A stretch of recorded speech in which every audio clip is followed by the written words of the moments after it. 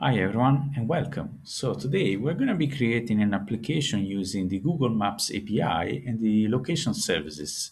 So let's create a new Android Studio project.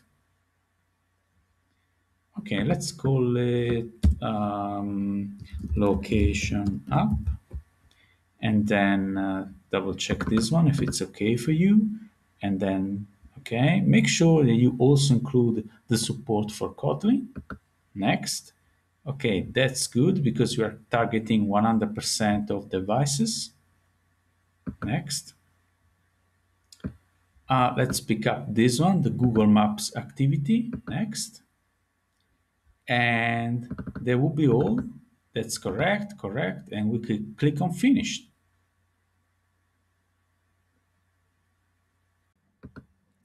And now we need to create the key that the API is going to be using to connect to the Google Maps services. So you need this file over here, Google underscore maps underscore API.xml, which is located here, res values, here it is.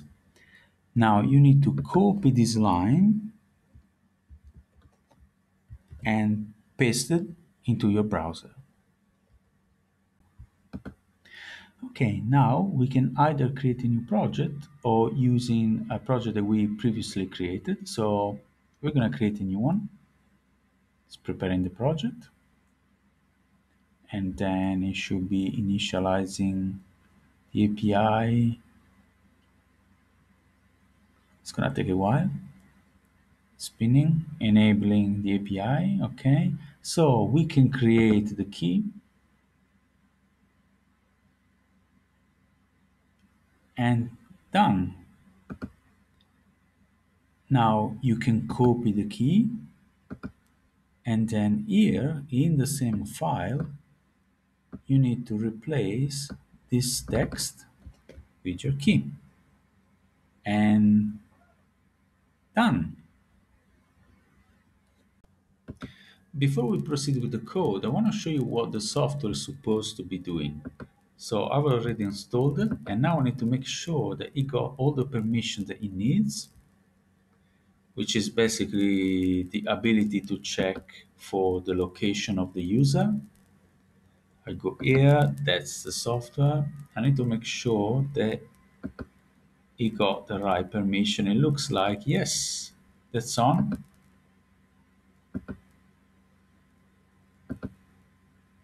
So the aim of this software is to have an alarm going off when the user reach a specific latitude and longitude, which are specified by the user, right? So, for example, I want the alarm to go off when I reach latitude 11, longitude 33. Okay, alarm set. Now here, when I reach the location, you're going to be seeing a message. So as this is a piece of software and we can't move it, we need to change the location in here. So 1133, pay attention to this area, and then I go send, user has reached destination. So it worked as expected.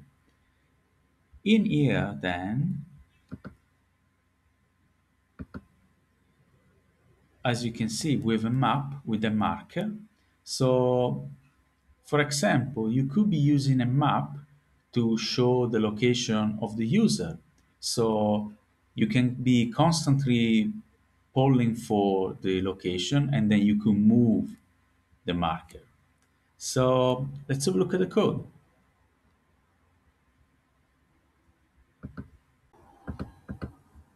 So we know that the UI of the initial activity consists of a button and a map. So we are here, we go inside the res, and then we go into the layout. And then we have a look at the activity underscore maps.xml. And in fact, we find a fragment which is going to be handling the map, and it's connected to the maps activity, and a button. I'm not going to say much about the button because we've already discussed this object. Just pay attention to this because we are defining the library that we're using. And now let's have a look at the code, the file that contains the logic for this activity. To grab the logic of this, we need to go here and read the maps activity.kt. So to use Google Map, you must implement this interface on map ready callback. Now in the onCreate, we obtain the support map fragment, find fragment by ID. Now we set a callback to the fragment. Callback is triggered when the map is ready to be used, which is asynchronous, right? Create the location manager, check the location permissions, which is what I've done before. I needed to make sure that the application was authorized to download location information from the phone, and then enable the location updates, which is when you actually start receiving location information. Now, in the start location update, you need to make sure that you have this permission over here, because otherwise, if you remove this line, you won't even be able to compile the code. So you do need to do it. Now here, location listener receives notification from the location manager when the location has changed. And then when it does change, the on location changed is triggered. So read the values from the shared preferences object. We're going to talk about this later on. Is an object which is able to read and write data from an XML file. So is able to store and read information. And we're going to talk about this later on.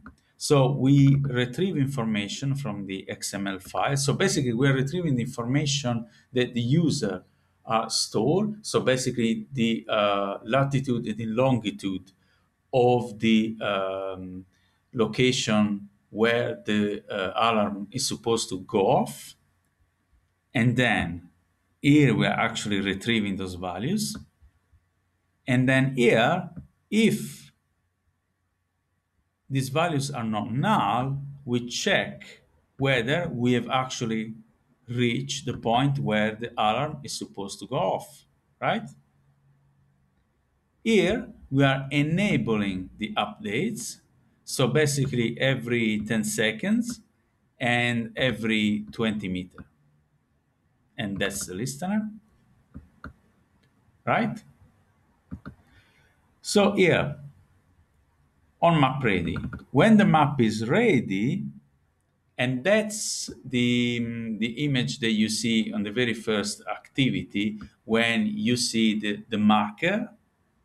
So we are setting the latitude and the longitude for the marker. We add the marker to the map, and then we make sure that the marker is visible by moving the camera. So you're going to have the marker right in the middle of the map. So on click setting button, an intent describes an operation to be performed. It can start activities, send broadcast messages to any component, or communicate with background services. In here, the intent is used to trigger another activity, which we are going to be talking about that later on. And then here we start the actual activity. So the last thing I guess that we need to do is check alarm location, which is here, which is basically checking whether we have reached the point where the alarm needs to go off. And that's pretty easy. We are basically rounding those numbers, and then we are just checking. And then if we are supposed to be triggering the alarm, we just print something on the screen. You could have something else, like you could have maybe SMS or wherever the user needs to receive, right? So I think that will be all for this file. To define and manage the second part of the UI, which is where the user is entering the values for the longitude and latitude, which are supposed to be triggering the alarm, then we need to create another activity file. How can we do that? So we are here, right click, new, activity, and then empty activity. And then we can create a settings activity, right? Because we need an activity to input some settings, right? And then, I already created mine, so it won't let me create another one, but you will be able to do finish.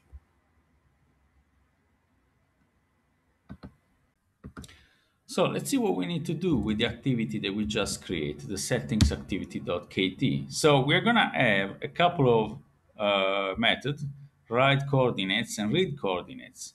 So the write coordinates is gonna grab a reference of the shared preference object in here, and then is going to read the two text box to grab the values that the user has written, and then is gonna write the toString inside the object, and then the object is gonna write the XML, making these two values permanent. The read is similar. So basically, again, we grab a reference to the shared preference object, and then in here, instead of writing, we are basically reading from the XML file, right? And then we are just displaying the values that we just read. Now, as soon as the activity is created, it's going to read the XML to grab the latest values that the user has entered. And I think for this file will be all.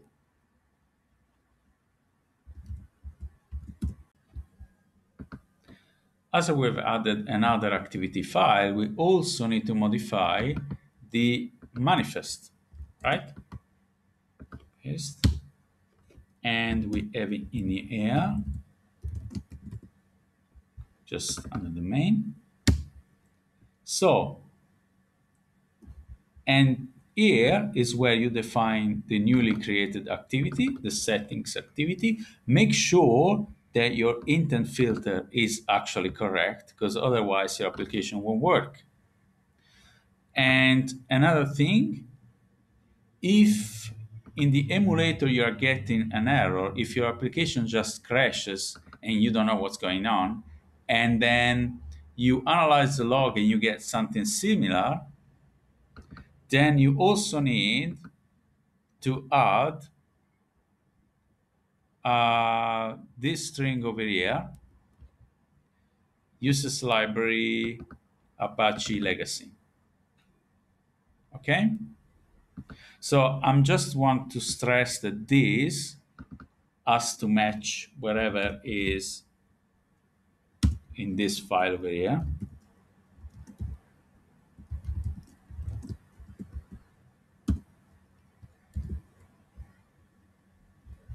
In here. Otherwise, you won't be able to call the activity, right?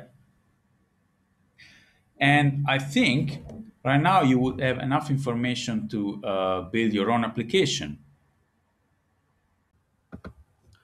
I've just shown you the current methodology, and now I'm going to show you the deprecated approach. That's because there is so much software that has been designed using this library that eventually I think you might easily bump into it. So let's have a look at it. And here We use again on map ready callback, but as you can see, the list of the interface and classes is much longer. So let's see what else we need. So we also need Google API client dot on connection failed listener, which manages scenarios when the connection fails. Google API client dot connection callbacks, which manages connection and disconnection scenarios. And also this one, the location listener, which manages the change of location. So basically, when the location changes, it receives information from the fused location provider API. So the code is much more verbose, as you can see. So again, we need to obtain the support fragment. And then here we see something new. We need to create the Google API client, which we're going to be using to grab the location information. And here we created the location manager, which provides access to the system location services. And here we check the location. And then here we had a few pretty obvious implementation. And then we check when the connection is suspended, failed. And then when it connects, so start location updates, and then the main entry point for interacting with fused location provider. Okay? And then here, again, we need to check this stuff over here, which we've seen before already. And then we set up the listener. The listener called when location is retrieved successfully, right? So if location is not null, you do this. Okay? And then we have start location updates, which we've seen in here. And in here, we need to create the location request only if using request location updates, right? We didn't see this before, right? We need to check the security again. And now, as I said before, we are using the Google API client to ask for updates, location updates. And then on location change, this part of code is really similar to what we've seen before. So, I hope you've enjoyed this class. And if you have any questions, just drop a comment, no problem. Please subscribe, like it only if you really like my video. And thank you very much. I'll see you next time.